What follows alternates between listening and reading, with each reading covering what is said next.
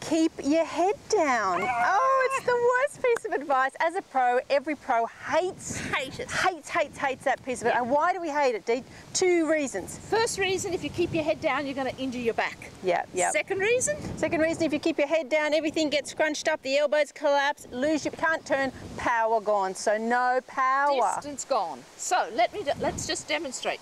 Head down, Annie. You make sure so I'm swinging back, head down, I can't even turn. Now, as I go through, there's no you don't see many pros finishing like this, do you? Can't get rotation. That's right. What's the alternative, keeping your head down? Let your head go with the flow. Yeah, let your head go with it. So you're going to see the ball being hit and you're going to finish like a pro. Think of Annika. Show us the perfect follow through, Dee.